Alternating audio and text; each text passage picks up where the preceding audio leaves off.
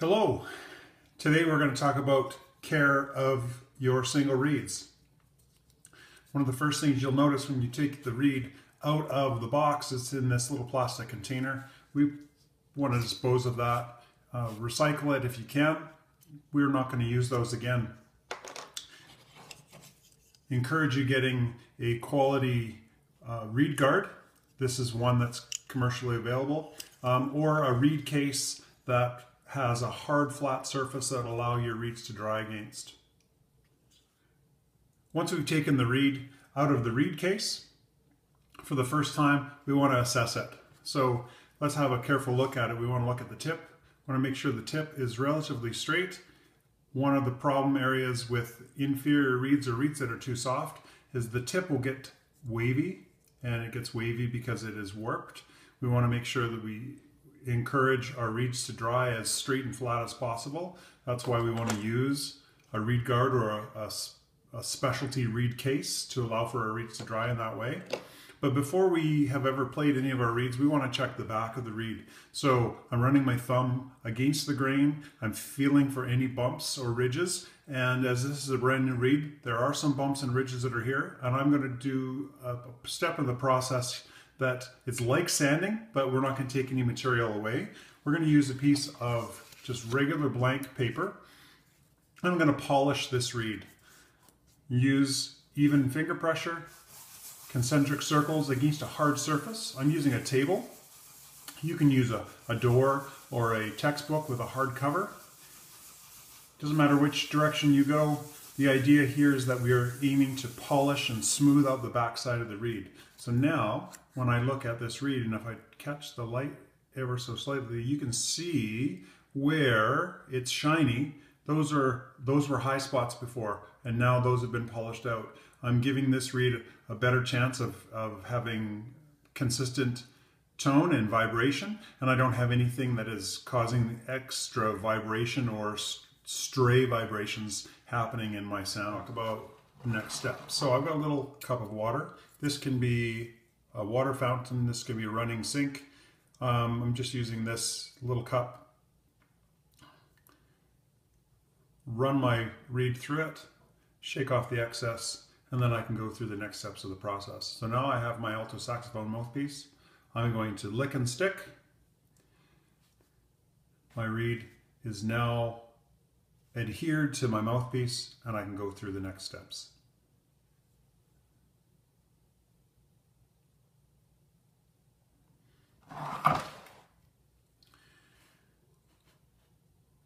I look for the sliver of black. I'm checking the edges. I can feel those edges. I'm applying my ligature while holding on to my reed. Looking at the bottom, making sure that it's square. And lastly, my ligature is below the line on the mouthpiece and below the line of the reed. Square my ligature. Double check all of my positions, and then start to tighten.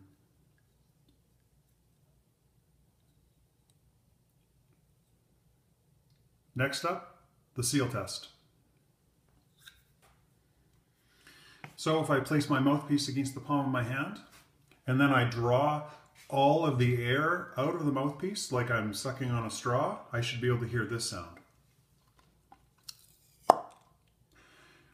I couldn't catch it quite quick enough, but what you've created is a vacuum where the reed is suctioned to the face of the mouthpiece, and then it eventually releases. So the longer that suction happens, the longer that vacuum is in place, the better the seal, and we're looking for a good seal always.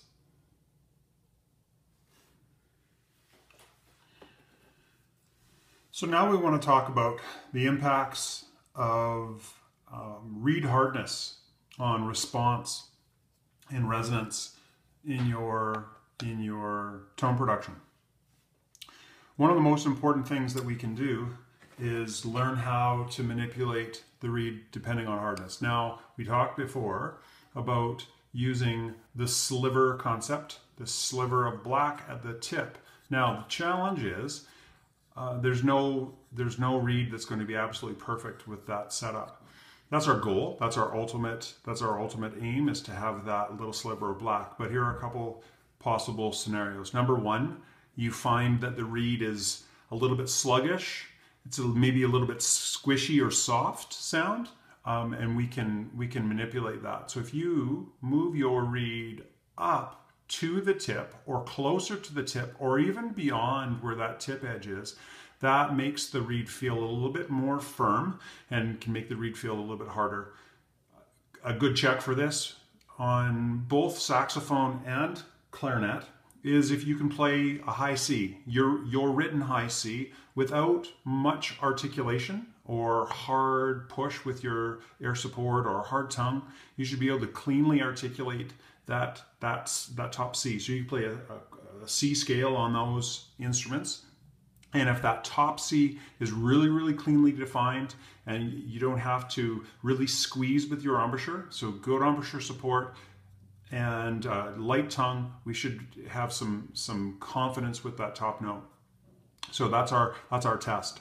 So here's another suggestion. If you find a reed is too hard and maybe you're in between reed sizes, let's say you were on a 3 and you moved up to a 3.5 and it's just a little bit stiff, we could go the opposite and you could move your reed down from the tip. I was really dramatic there. You probably don't want to go that far, but you need to be able to adjust it and you need to be able to test it. So find the sweet spot and use the resonance. So does the reed sound full? Does it sound rich?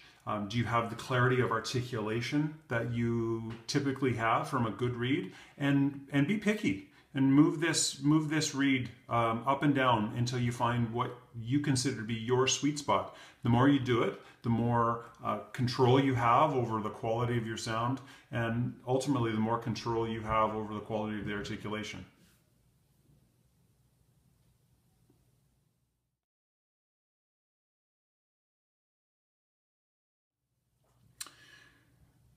Next, we want to talk about how to care for our reeds and encourage our reeds to dry straight and true. One of the problem areas with most reeds is if they are dried improperly, we will see a warp or a wave, especially at the tip. So you get this wrinkle effect at the very, very thinnest tip edge of your reed. We will also see oftentimes our reeds absorb moisture in the center, which will cause them to rock back and forth on the table of our mouthpiece and encourage that lack of good seal that we've already talked about. In my experience, best way to counteract this is always soak your reeds. So I've got my little cup of Darth Vader water here. I like to suggest about a minute. We let our reeds soak in the water. You'll notice from above there's one of my reeds that I've labeled just to keep track. I've got a number 1 and the date on it. Set our reeds in just regular lukewarm tap water that's too hot. It's going to shock the fibers, and the fibers are going to expand and open, and we're going to release probably too much of the natural elasticity or resins that are inside of the cane. And we want to be careful. If that happens, chances are what you're going to experience is a reed that is really, really loose and will probably be low in pitch. So just be mindful of that. Due to a reed on a day has dramatic impacts. So if it's really cold outside in the winter and it is really dry, I would be really hesitant to make any adjustments to a given reed.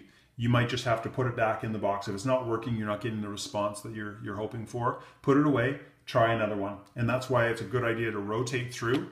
If you've got a reed case that has 4 slots, you've got 4 options, 4 reeds that you can be rotating through. If you number them with some sort of sequence or system that's appropriate for you to be able to remember, that's going to be helpful where you can rotate through those reeds and make sure you're not always playing on the same reed until it dies. Reeds will die.